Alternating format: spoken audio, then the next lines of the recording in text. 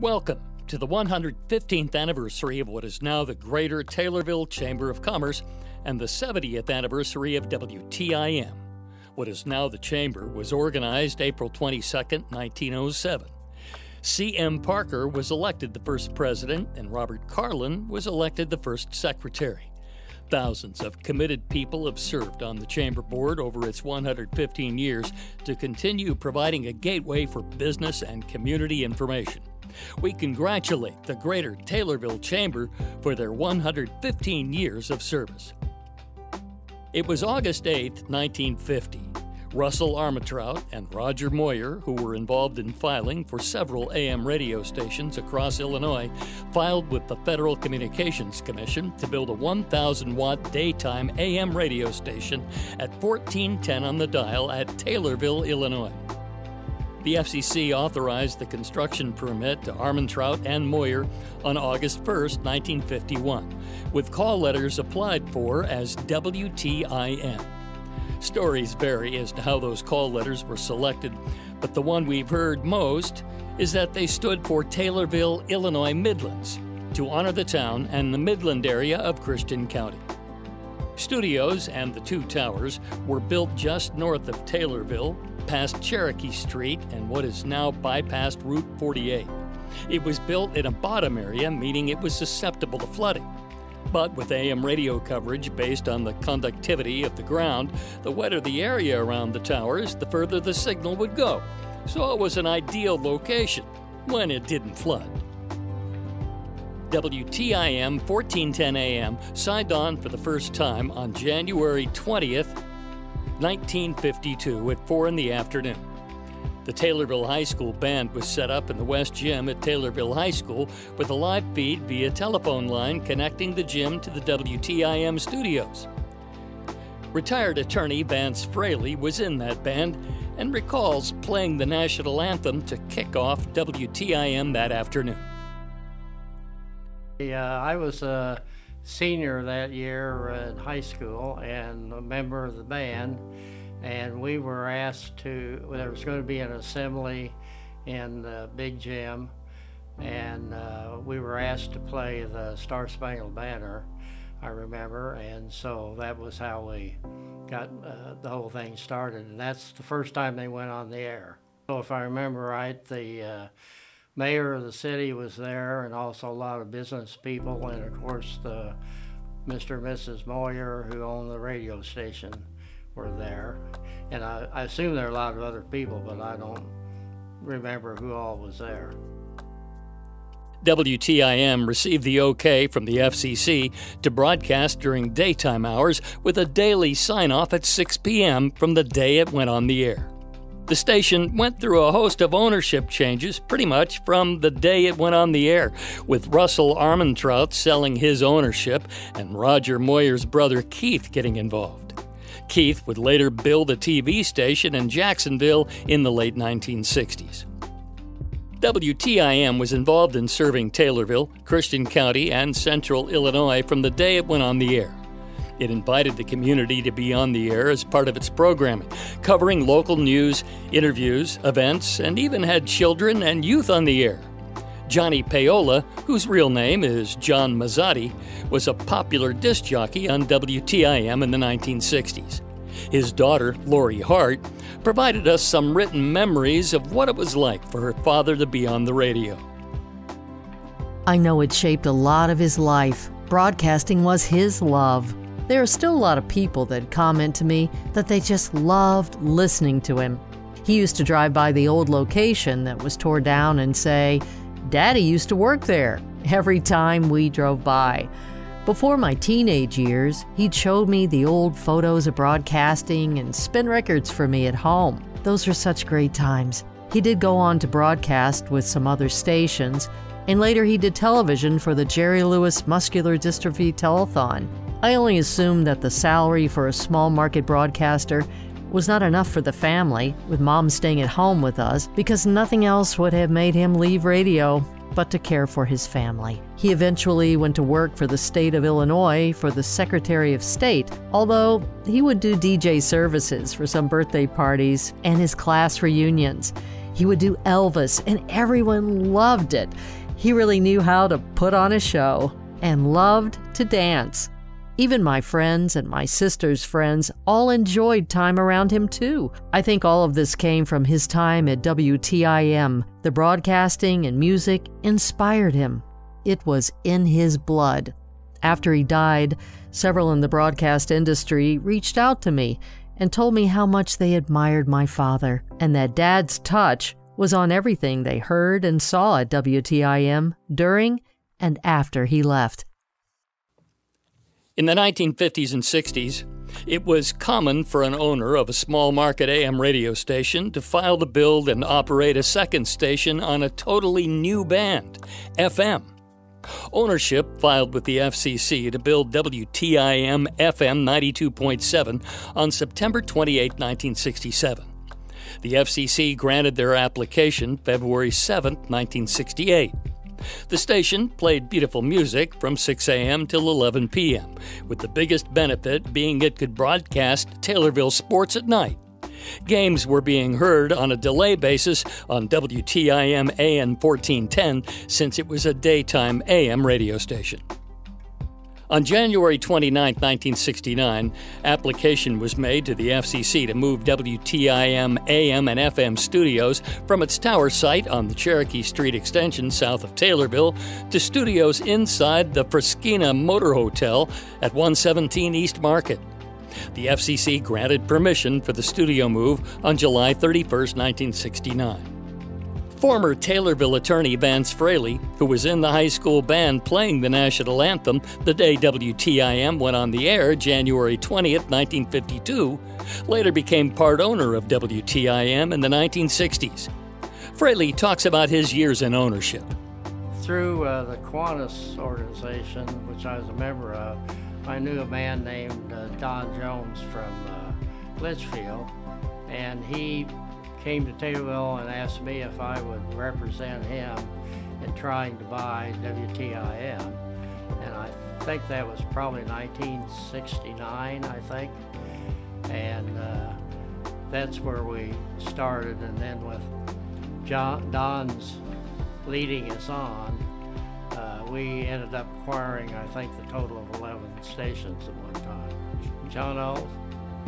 Well, he was a good friend of ours because he was a neighbor of mine, and I've known John for years and his family.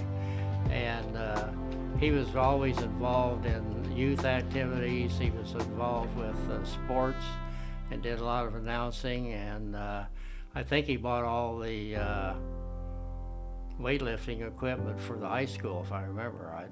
He was a wonderful person, and it was very involved in community activities, yes. What are a few things that has been able to keep, in your estimation, because you're a former station owner yourself, been able to keep WTIM on the air for 70 years? Well, I think with them being local,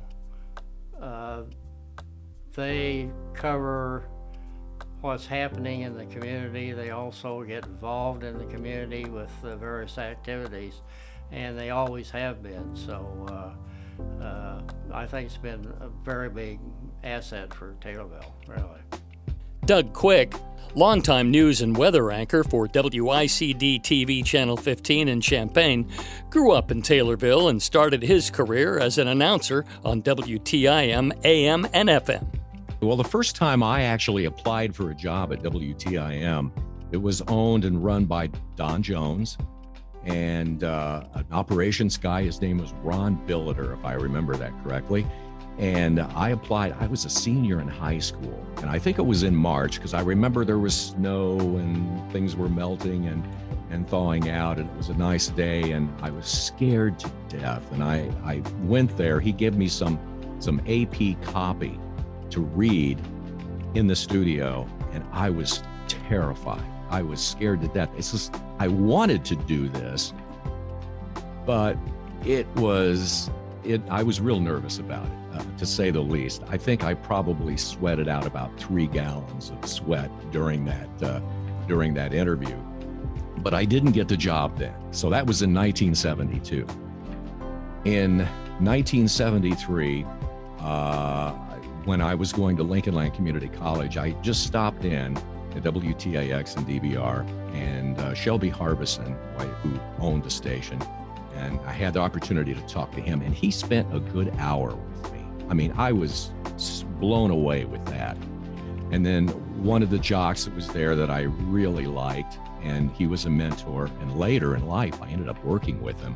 His name was Bob Taylor, and he showed me the automation system, and I was intrigued by that. And I knew that WTIM and TIM FM were operating on an automation system at that time. It wasn't quite as sophisticated, but it did the job. And then later in 1974, in the spring there, I approached John Alls because he was in charge at that particular time. And I told him, I said, you know, you got a real problem here because you're not reaching the younger people at all with these radio stations. You know, they're listening to St. Louis and Chicago and even Springfield, and they're not listening to this station at all. It has no respect. And I said, have you ever thought about putting a rock show on in the evening, block programming, WTIM FM, which was a beautiful music station. So you'd go to Montavani, and the next thing you know, you're playing, you know, who knows what, some rock band. You're playing Grand Funk Railroad. So it was quite a change. But at 7 o'clock, and he actually agreed to it. I think it took him a while to think about it, but he needed an operator there at night anyway. So, you know, what the heck. So he hired me. The station had zilch for a library, even from the days of the late 60s, well, mid to late 60s, when John Mazzotti, Johnny Paola was playing rock and roll in the afternoon. That music library was really picked over, and not much was left. I scavenged what I could out of the old 45s, and there were some albums that I went through that the station received, and they never threw anything away. I mean, it was a hoard of record albums, and I found some real jewels in there that I ended up playing that actually became hits. I was probably the first person on the planet to play Lady by Styx, and which later became a big hit, but I happened to find it on a promotional single and played that. Barry Manilow and his first hit, Mandy. I played that 6 months before it actually became a hit. So I found a lot of stuff, and I played it in the evening from 7 to 11 every night, Monday through Saturday. And I'll tell you what, one thing it did do, I had no social life whatsoever with those hours. It was tough. When you only got Sunday night off, it's kind of difficult to make contact with other people out there. But I did have some, radio groupies that would come in and visit me at night, and they'd bring me records, actually. And a lot of the stuff came from my own collection that sat in crates and, back in the production studio. And I played a lot of stuff in my own collection. And then later, John arranged for a trade with a record store in Springfield, and I'd go up once a week and, get, 10 or 12 45s that I needed. And so that worked out pretty well. And since I was in Springfield anyway, it worked out. So it was a real challenge to put that show on the air, but we did it. And I have recordings of it, and I'd never play for anybody. I think it's important that we do what we can to represent the community, because if I am not familiar with the community, what I would do would be to turn on the local radio station, find it somewhere. And that should be a reflection of what that local community is. WTIM continued to serve the community on both 1410 AM and 92.7 FM into the 1970s. Station ownership filed with the FCC to give WTIM AM 1410 a nighttime signal on June 29, 1976, with the same daytime power of 1,000 watts, and adding 3 more towers to further directionalize the signal, preventing it from interfering with other stations operating at night on 1410. The application to give WTIM a full-time signal by adding nighttime coverage had a petition to deny filed by Great Trails Broadcasting Corporation on September 15, 1978.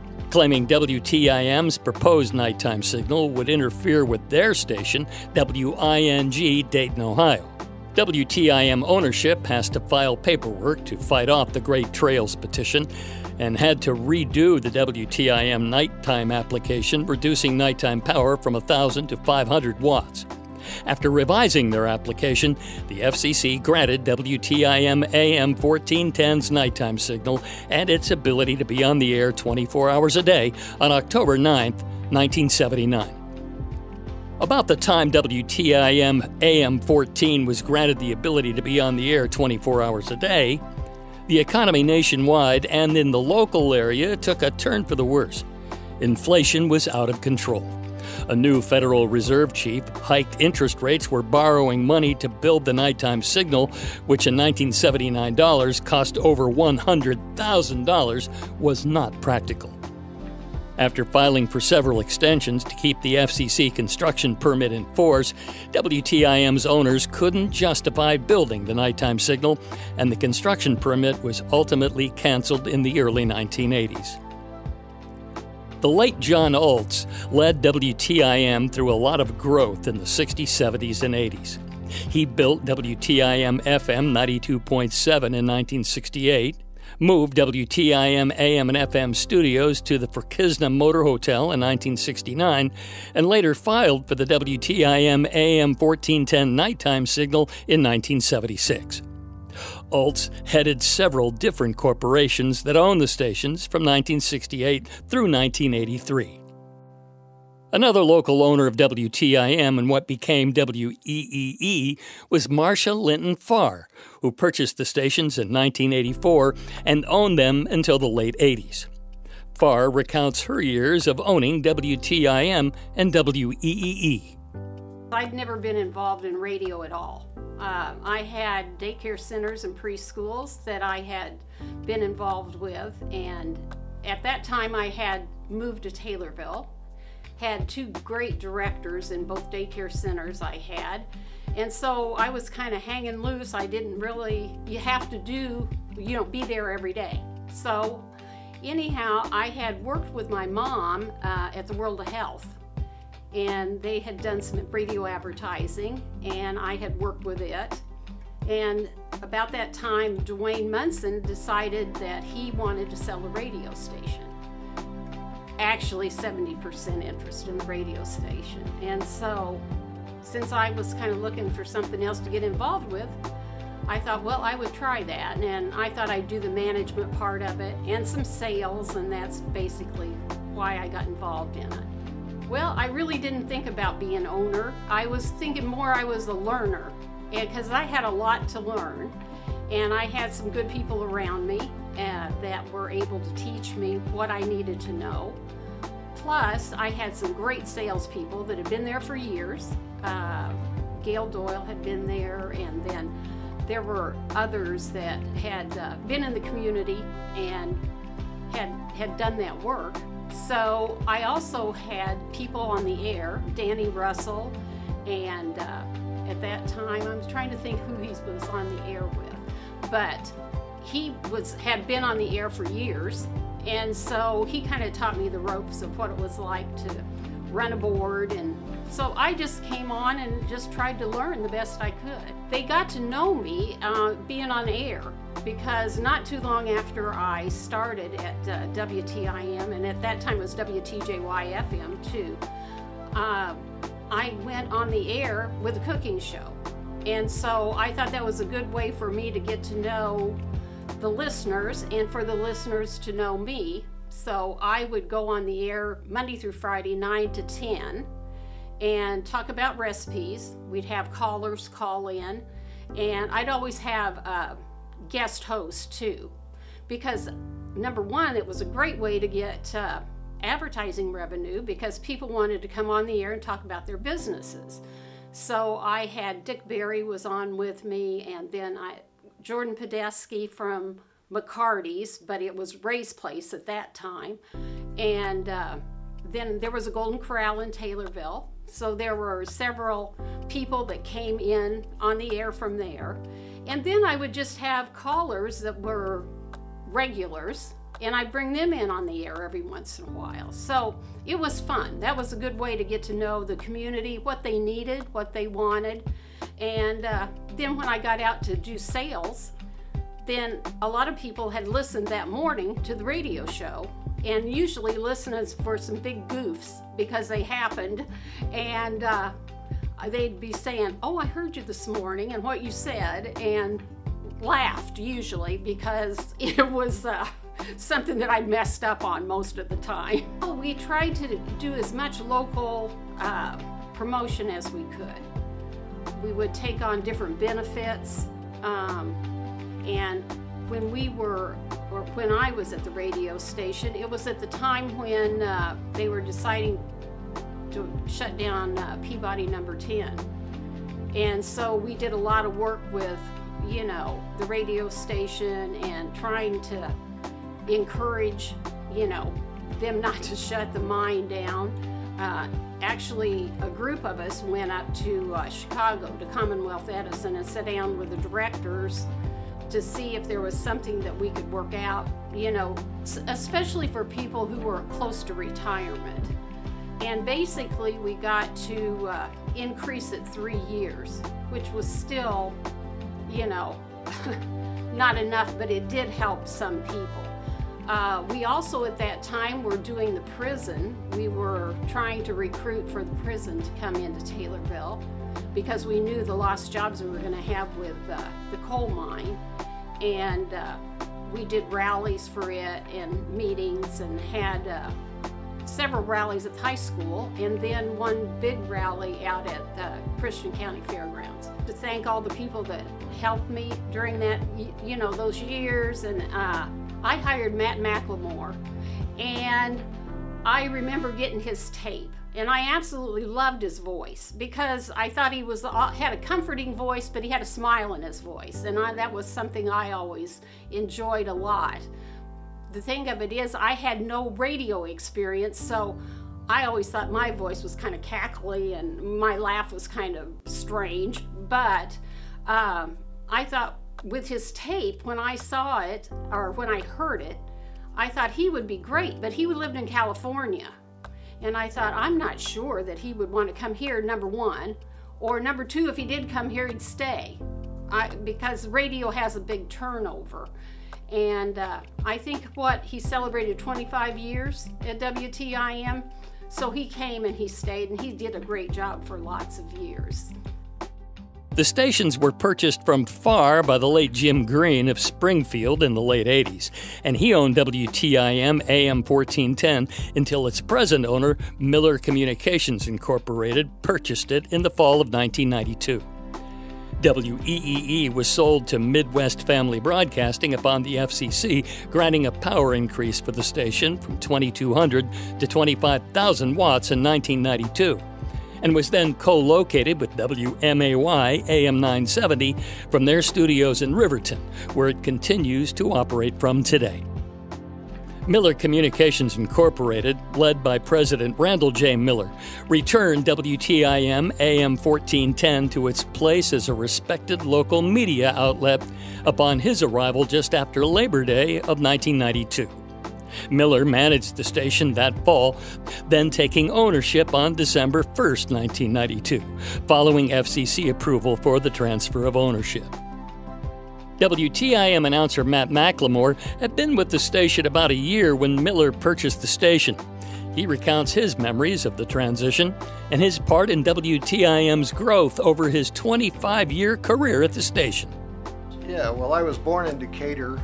My family was from Decatur and the surrounding areas, so I knew a lot of people around here.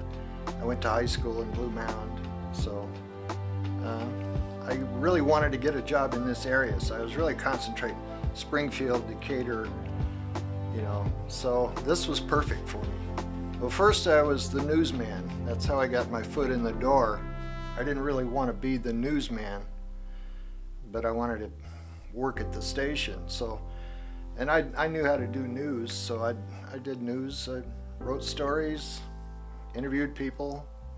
I did several newscasts every morning. But just to wake up, hear some guy on the radio and he's talking about you. He's talking about your home. He's talking about your weather, your news. And that's, something that people in Taylorville, I think they really appreciated that. I always tried to have topics, but we also called it open line for a reason. So I always said, if you want to talk about something else, feel free. But yeah, I would bring up things, and I got pretty good at knowing what would get some calls going and what people would be interested in hearing about and talking about. So it's on Friday, I would say I can't wait for Monday, So I'm not kidding you. Sometimes I just couldn't wait to do it. People called in and they were talking to somebody they knew, and they were more comfortable doing that. And we'd kid around, and we had a lot of fun on there. I remember a guy named Lloyd that used to call in. We had a lot of fun with Lloyd and Colleen. She used to call in. So yeah, we had a lot of real characters. That was County Market. And I had great interaction with Sonny Bertucci. And so I still see Sonny once in a while and say hello. But yeah, we had a lot of fun. We talked, a little bit about groceries, but a lot about other stuff. And he said he got a lot of people coming up to him and telling him about that. And I did too, That Sonny, he's really something, yeah. So yeah, that was the start of a beautiful friendship. What motivated me was they're dependent on me. Randy's going to have to roll out of bed and go in for me if I get sick or if I get drunk the night before or something. So I always felt that was important, and to be there. And I'm proud to say that in all those 25 years, I never was late. When you turn on the mic, you're talking to your best friend. Pretend you're talking to the very best friend you have. And that's what the listeners' word to me was, best friends. And they responded well. They called in, and if I would meet people that I had no idea who they were, and they would say, Matt Lamar, you so I knew that people were picking up on it. So I really enjoyed that. I thank God every day. I really do. Every day I thank God for the job I had and for the family I built here and all the things that it's meant for me. Thanks to the support of the Taylorville, Christian County, and Central Illinois communities, Miller Communications and WTIM experienced rapid growth in the 1990s, adding a 6,000-watt FM signal, WMKR 94.3 in 1996, moving WTIM from 1410 AM to 97.3 FM in 1997, purchasing the former WXKO 100.9 FM in Pana in 1997, building what is now WSVZ 98.3 FM Shelbyville in 1997, selling WXKO in 2002, adding a classic hits format called Groovy 93.5 in 2011, and adding signals at 104.1 and 96.1 FM in that decade as well. WTIM's information format moved from 97.3 FM upon purchase of the Big 870 AM signal in August of 2014. Today, the WTIM family includes WTIM's information format on a host of platforms. The Big 870 across Central Illinois, 96.1 FM in Christian County, 107.5 FM in Shelby County, and 107.9 FM in the Pana-Nokomis area. WMKR remains at 94.3, changing format from light rock to mainstream country in 2002, covering a 40-mile radius. WRAN's classic hit format continues as Groovy 97.3, serving a 40-mile radius. And our Shelbyville station, WSVZ, cranks out 60s oldies to a 40-mile radius. WTIM has two other sister stations serving Christian County and surrounding area. The new Country 104.1 features a hot country music format. Miller Communications entered the digital world in 2005 when TaylorvilleDailyNews.com was launched, posting the same local news, police blotter, for the record, obituaries, and sports that are heard in local newscasts on its now 6 radio stations. TaylorvilleDailyNews.com doesn't have a paywall, so it's free to read. Over 50,000 users a month read TaylorvilleDailyNews.com in a 50-mile radius. WTIM provided key information to the community when an EF3 tornado hit the town December 1st, 2018. Here's a video produced by WTIM that included audio from the night and days following the tornado. WTIM's extensive coverage earned the station the Best Spot Radio Coverage and Best Community Service Awards in small market radio in the state by the Illinois Broadcasters Association.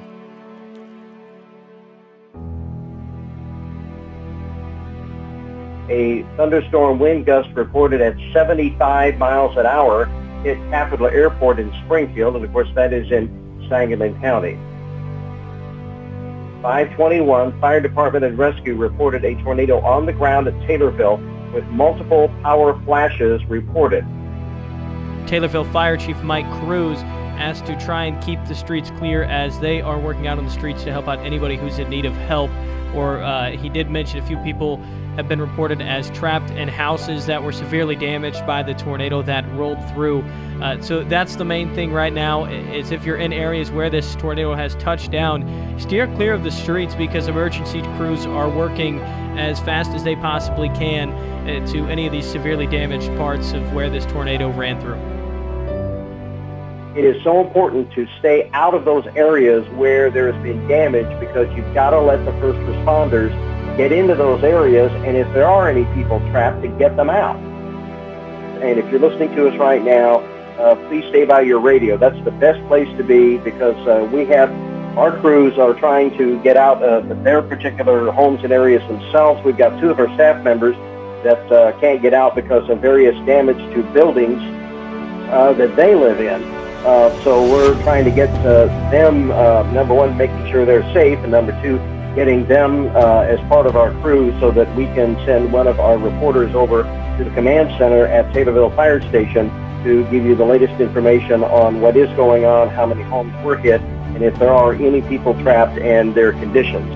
You're listening to News Talk WTIM. Danny Russell on location here at the Taylorville studios this morning, bringing you live coverage of the tornado and the aftermath and the cleanup as it gets going here throughout the day today. We're going to give you complete updates as we have available and information as we have it available here. Things are certainly progressing rapidly this morning and through the afternoon. The roads are opening up at a rapid pace. We're able to move equipment in and out much easier today than we were yesterday.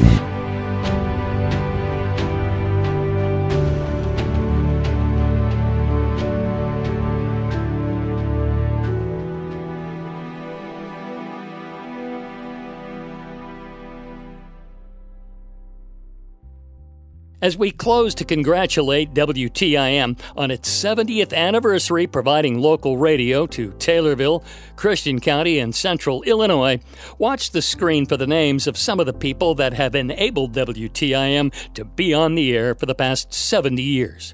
And to close the evening, here's the call of the varsity football game at Taylorville, heard on WTIM October 14, 1994, when the Taylorville Tornadoes beat Sacred Heart Griffin 15-13.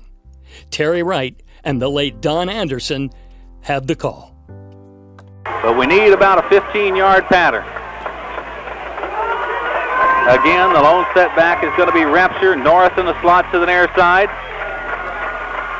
Back to pass goes Odom. He's under a rush. He's going to get rid of it. He did the smart thing. He got rid of it. Well, I don't know how he got rid of it. He was almost on his knees when he passed it. There's 10 seconds left. Now the down situation. It's going to be third down here. Yeah.